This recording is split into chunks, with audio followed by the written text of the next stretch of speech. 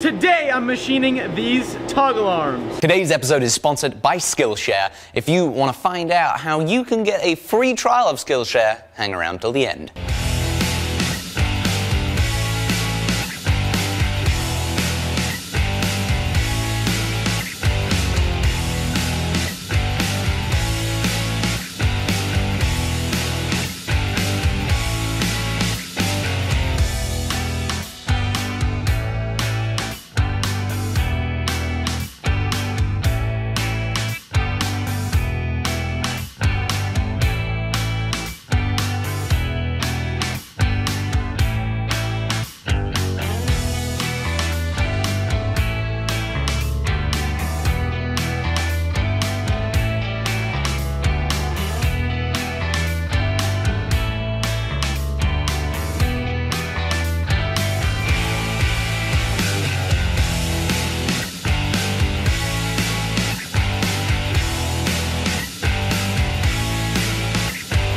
Alright, well, the toggle arm is looking really nice. We've got the sides machined flat. We've got it relieved so we can put our bronze thrust washer in there. We've got this hole drilled out so we're ready to put our bronze bushing in. We've got the ears carved out for our toggle links to sit inside. We've got 3 holes to drill left. One here, and one right there. These are gonna have the pin that goes through the toggle links as well, and this is where the spring washer is going to sit. This hole needs to be 7/8 of an inch.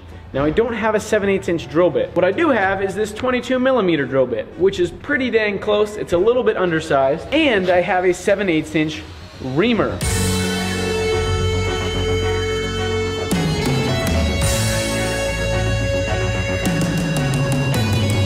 So this is our last drilling operation. We're gonna go ahead and drill our pilot hole with this bit right there for our spring washer, and then we're gonna ream it out to a little over 3/4 of an inch.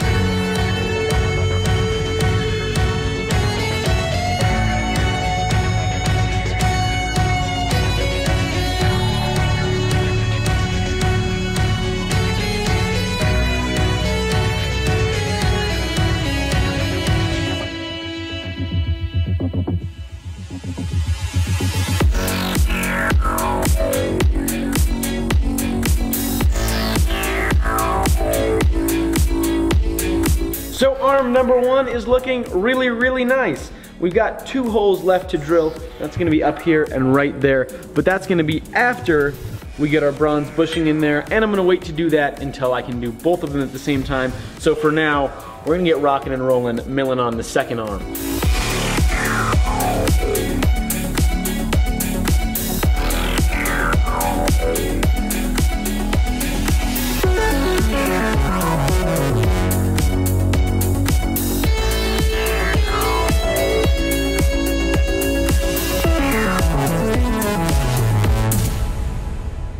So, 2 excellent pieces of news. First off, on the mill, the table isn't moving all the way over on the x-axis, and I think I know what's happening, but when I was getting ready to address that issue, I got a call from the people who are heat treating the dies, and they let me know that there's a very significant crack that occurred during heat treating in one of the dies. So, just having a good time right now. Yeah, that's kind of a big deal. So, couple bits of information. The Bridgeport was not broken. The wrench was on the vise and it was stopping itself right here. So, I'm just an idiot. It's okay. 2, I'm going to be going back to Spokane to make some new dies with Jason probably next week. So you guys will get some great footage of that. And 3, we're gonna go ahead and continue with the machining on the toggle arm. I'm so excited because today's such a great day.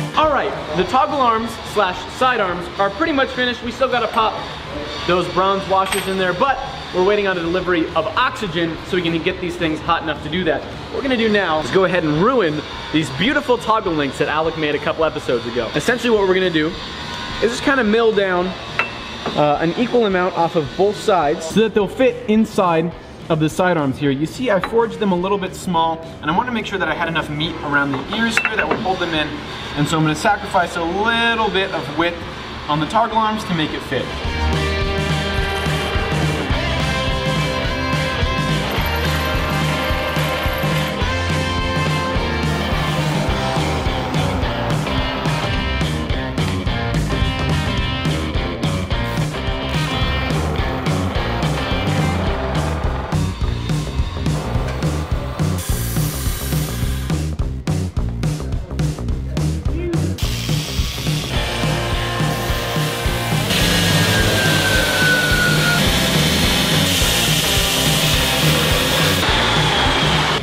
We've got both toggle links fitting inside the toggle arms themselves.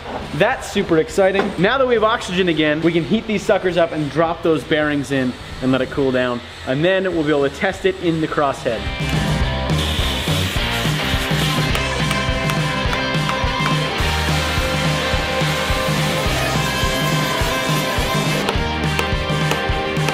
So what we have going on right now is that thing is very, very stuck. So what we're gonna do is hopefully make it unstuck with the use of force. The way that we're gonna do that is by throwing this 1¼ inch piece of cold roll into the lathe, turning it down to 1 1/8 or just under 1 1/8, throwing it all in the hydraulic press and just trying to pop that sucker out of there. Fortunately, we know just how much we mess things up here, so I actually bought an extra bushing just in case this happened. And I'm very glad that I did because, surprise, surprise, we messed things up. Let's go ahead and turn this thing down. That looks like it works pretty good. Let's go ahead and give it a shot. That works fantastic. Ah, good. Just what I was hoping for. What happened? I don't know. This got stuck in there. Yep. While I was trying to put it in, just stopped moving. So then I made this. Oh no, now it's stuck, and now it's stuck. I have an idea. What I'm gonna do is throw this in the press and then put something in there to push it out. We have an issue. Oh, jeez. That is galled to all heckin' back. I have a plan. Here's the plan. What you said last time. We're gonna cut this off and do the exact same thing as before. Look at that, easy as pie. Can you believe that? This is why we use bronze as the two wear surfaces for the moving parts, because we don't want that happening inside of a moving power hammer. I brought a trailer in today so I can move a bunch of the stuff that I have in here over to the new shop.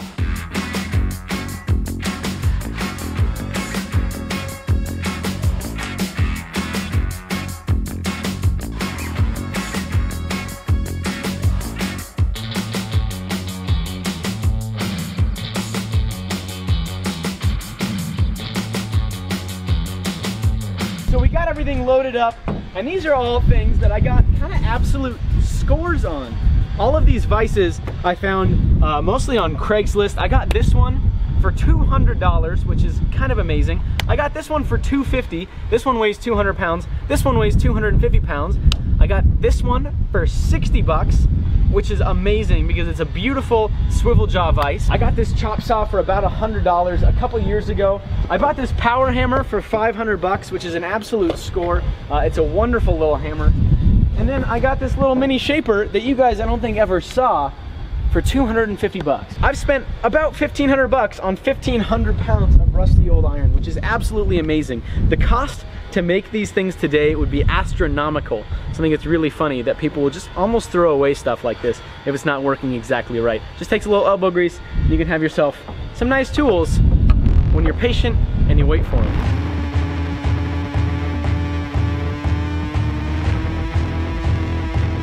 Now that we've got the bronze bushings in here, what we're gonna do is ream them out to exactly 7/8 of an inch.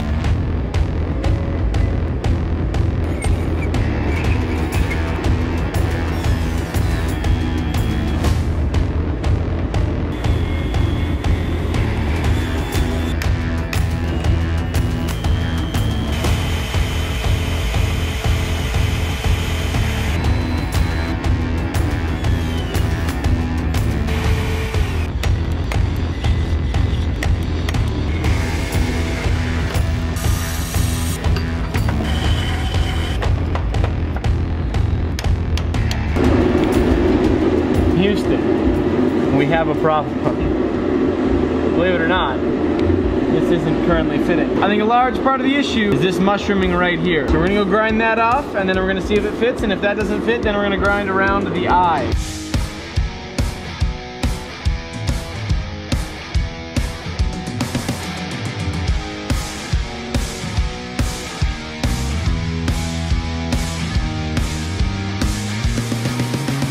All right, so we got the first one test fit in here, and it doesn't look like there's room for both washers.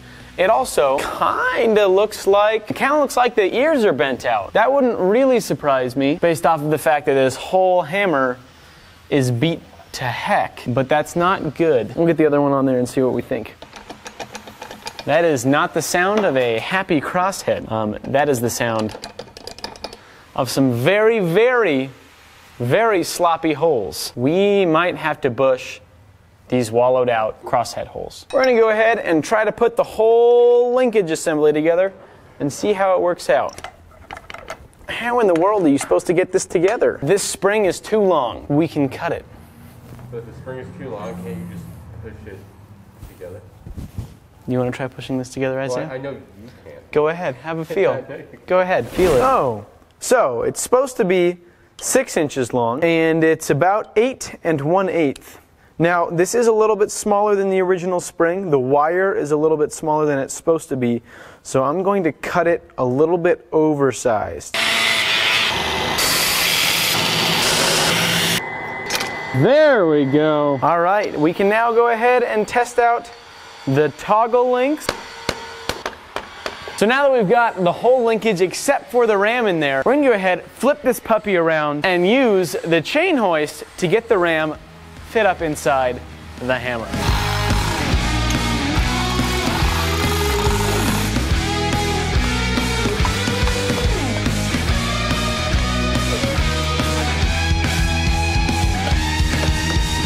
Oh my goodness. That'd do it now, wouldn't it? Will, you've made an entire power hammer linkage from scratch. That's amazing. Oh my goodness, thank you. Everything looks like it might work.